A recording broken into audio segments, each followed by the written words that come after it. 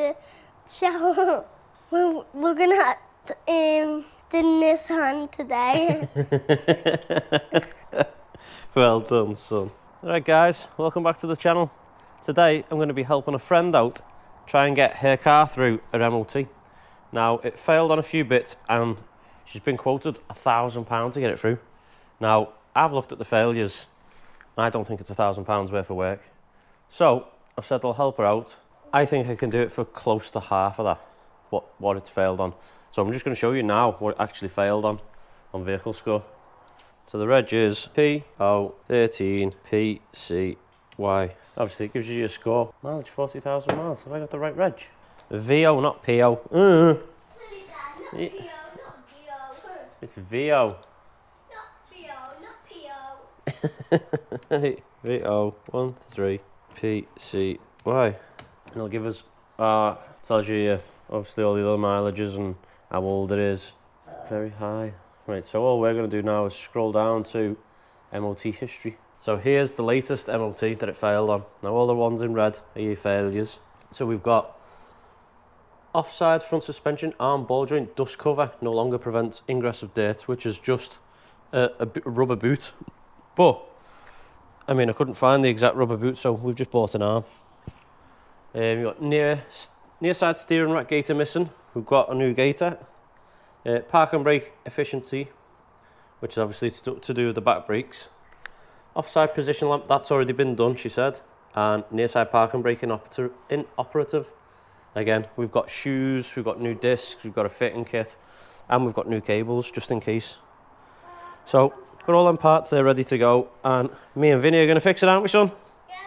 On a Saturday. What? It's got an oil leak on it. Has it? Yeah. You sure that oil weren't just on the floor anyway? Yeah, because it's really wet. Yeah, it might have been off the other car we had on the ramp. We'll have a look when we get it up in the air, won't we? Yeah, the Audi. Yeah, I don't know what car it was, son. Right, so the first thing I'm going to be doing is the wishbone, but I'm going to actually pull all the wheels off. No, I'm going to pull the rears off and the near side off, because all the brakes need doing on the back and the near side wishbone needs doing. So I'm going to remove them wheels while the car's low, and then I'm going to take it up and start the wishbone. Right, so you're recording now, okay? Aim the camera. Go on. Stop. There's one, son. Yep. Go on, stand it up, son. Stand here. Whoa. Keep hold of it. Yeah, that'll do. Thank you, son. Don't walk under it. Because I don't want you to walk under it, okay? Daddy goes under it. No thanks. Right, so change plan. I was going to do the wishbone, and even for some reason I thought it was the near side, and that's why I left the driver's side wheel on. But it turns out the wishbone is actually the driver's side, but the one that's been supplied is for the passenger side. That's not what it failed on, and it turns out it's the wrong one anyway, because this mounting point is different. So I've just sent my girlfriend and Vinny to go and rescue us to get a new wishbone. This is the actual wishbone we need. Right, all it is a little rip in that dust cover there that's failed. I don't know where you buy just the dust cover from, so we're replacing the wishbone. But for now, I'm going to run around the other side and fix the steering rack gaiter. Basically the cable ties just come off, which allows it to fall off where it's meant to be. So, I've got a couple of cable ties here. I'm just going to run around. I'll just show you what it's doing now. So we looked at, well, it's got a little bit of a nick in it, but nothing too bad.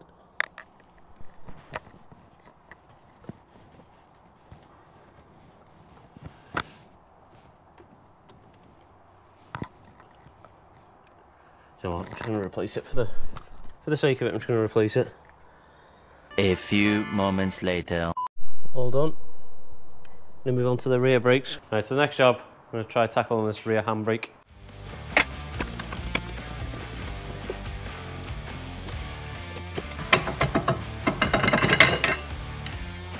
It's worked quite alright. Right. To be honest with you, there's not that much wrong with these. Don't know if they've just gone hard over time or what, but the handbrake's not working, and for the sake of what it costs, I'm just going to replace them. So first, I'm just going to clean up as much as I can and then get the new shoes out. Try and build them all back up. Now, everyone does these things different, and I always have a nightmare with shoes. I don't know anyone that likes doing shoes, and I always end up struggling, but that's the way it's going to be done. I'm just going to bring this down now and just make sure that the handbrake cable is working before I build it all back up, because if I build it all back up, struggle like anything, because they are a nightmare, and then the cable's knackered, I'll be gutted. So, well, I can get to it now. Now look at that. That's yay long. I'm going to pull it now and see if it goes shorter. Pull the handbrake. Yep, well shorter. So that handbrake is connected and it is working. Sorry, that cable. I don't know what I said though. Right, so we know that side's working. I'll tell you what, park and brake efficiency below requirements yet. Near side park and brake inoperative on one side. Right, okay. So it's saying the near side park and brake is inoperative now, so we're gonna have to check that cable as well. Might be just well out of adjustment, I don't know. Or the cable might have snapped, but I have got them here. So I'll send it back up, build this side back up, put it on with a new disc. It's already got new pads, because the previous mechanic had put new pads in, thinking that'd sort the handbrake, which obviously didn't. There they are, the spankers. Spanking new shoes. Oh, look at them boots there now. Right, just give this a quick clean.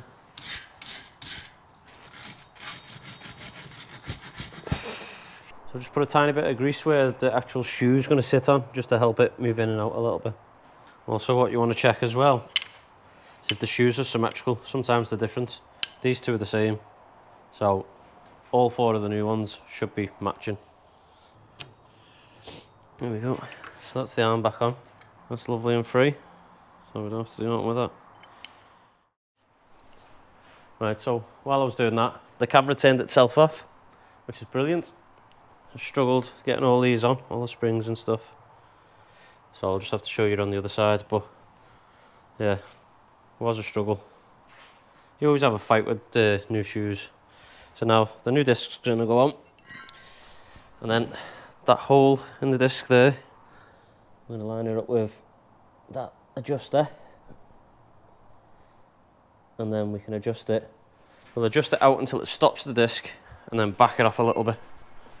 That's what I tend to do. So there we go. I'll get a screwdriver through there now. It'd be nice to have a wheel nut on just to keep it. I don't think they'll go all the way on though. Right, so I'll just put that on there just to keep the disc pressed firmly against its hub. So when I'm adjusting this, it's nice and flat.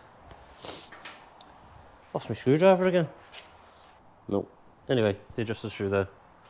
So I'm going to get that adjusted now. That feels like it's going hard, that. Yep, so that's locked up there now. So I back it off a little bit. Where's it go? There we go. So that's that side done. It's easy enough to turn, but it's just enough binding. So once that handbrake settles in, it'll be lovely. Now for this side, I'm not going to show you taking off the caliper and all that because you've seen that on the other side, but I'll show you how I put all the springs and that on. Right, so I'm going to try and show you close up what you've got to do with these. It's just springs and clips and things everywhere. So, try and get behind that one.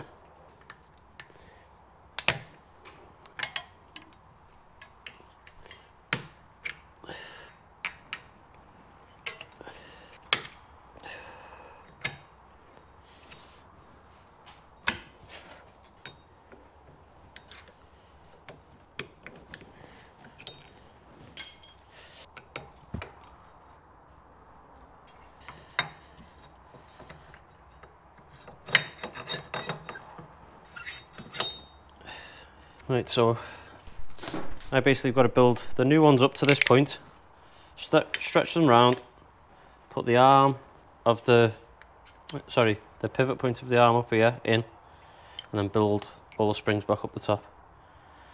Which when you've done it once, it's not too hard, to be honest. The first one's always a nightmare. And here's the wishbone. Right, back to that point, stretch them round, put the arm back on.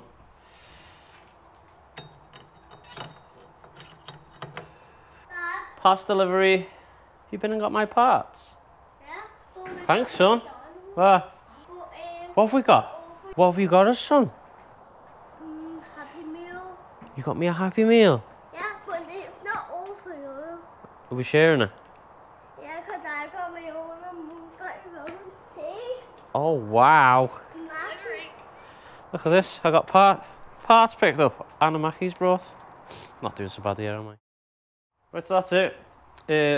I've got the new wishbone here. I'm fed. I've had my Mackey's. It's time to get all these springs and clips back on here.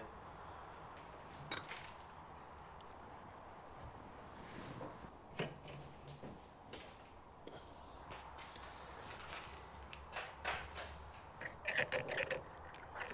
our workshop. Maybe. Wishbone. Here's snapped off, isn't it? Oh, what can I do? Right, that's them clips in. Right, so that's that side all done. All the clips and springs are all back on. Just gonna put the new disc on, do what I did on the other side. Get the adjuster, bring it out until it touches and then back it back in a little bit. And then that's that side done. Again, just put the caliper carrier back on. And then this side's done, so that's the handbrake done. I'll test the handbrake then. I'll give it a pull inside and I'll see if I can turn the wheels by hand. Should be alright after that, to be honest. And then that's all the back end done. And then I've got the new wishbone. My girlfriend actually went to Aintree for that for me, because the one that was supplied was wrong. But yeah, I think once we've done the wishbone, I think that's it then. I'm not sure. I'll double check anyway. But now I'm going to get that disc on. Right, so before I get on with the last thing, which is the wishbone, I'm actually going to throw the rear wheels back on now. I'm going to lower the car a little bit, pull the handbrake and just check that the handbrake's locking both wheels up. I know it's not an official test, and obviously on rollers it'll be under a lot more strain, but it just tells me that everything's working. Right, so that's it, it's the handbrake done. Now it's the time to test it. Just going to put it on now, make sure it locks both back wheels up. And that should give us that's a nice short handbrake. Should give us an indication whether it's going to work when it gets on the rollers, because as of, what was it? So according to this, the near side parking brake was inoperative, which is the far side. So if it didn't work, so that's locked up.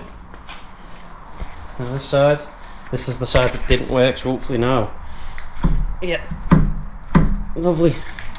So now we've got a handbrake on that side. It's all nice and new. It's a pain in the backside to do, to be honest. I hate shoes.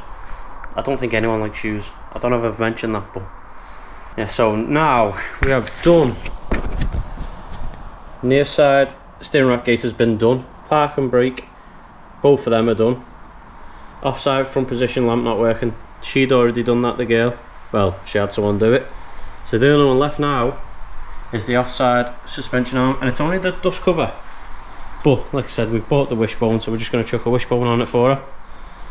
And that should be failures done. Right, so that's that done anyway. Let's take it back up and get the wishbone done, and it should be done. And because I'm kind, I might even give it a little wash, so when it goes through MOT it looks a bit more presentable. Because it's got brake dust all over the wheels. Right, so to remove this wishbone, all we've got to do, hang on, let me get a torch. That might help because you can't see a thing. Right, so to remove this wishbone, all we've got to do is undo that one nut, them two bolts there, and that one there. Pry down on this, get this ball joint out, remove that, then do the opposite. It should be done, ready for MOT, but we'll see.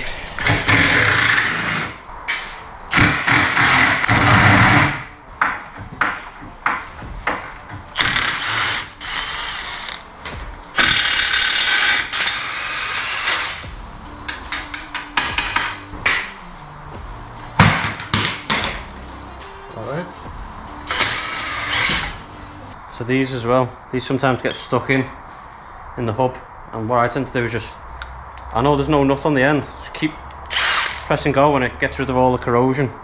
Once you get it out just enough, you can get a spanner behind it and pull as you're backing it out.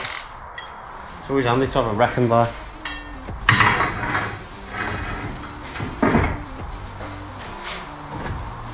Oh, that was the easiest ball joint I've ever pulled out. Lovely jubbly. And the old spanner trick again.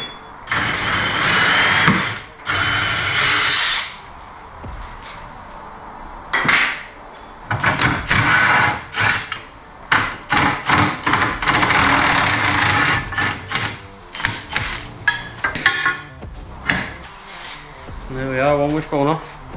And the only reason it failed at MOT because of that rip there.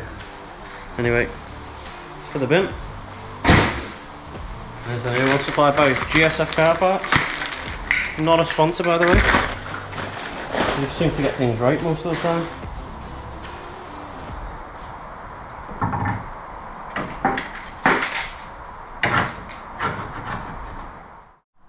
Right, so there it is, the wishbone back on.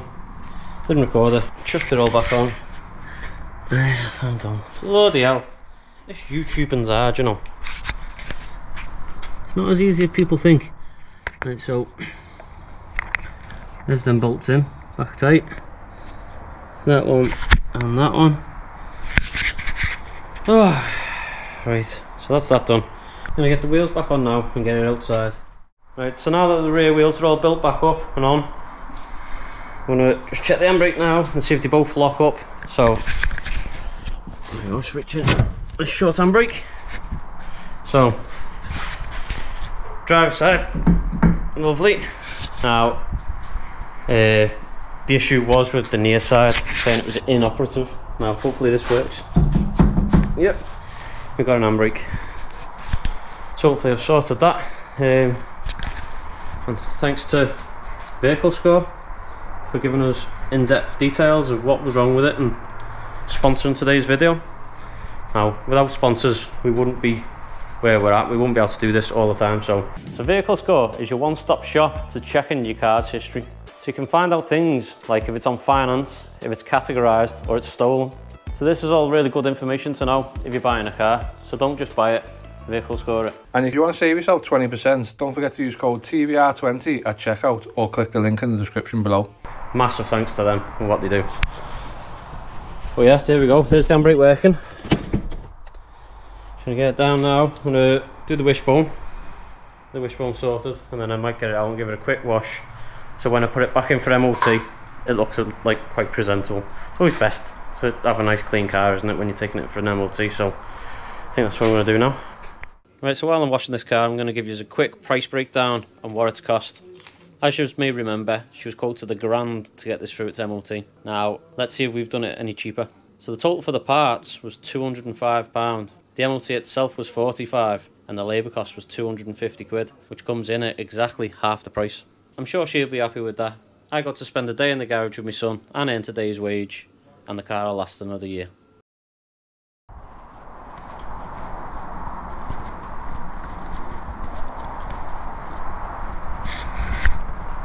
And so there it is, all clean, all the failures have been boxed off now.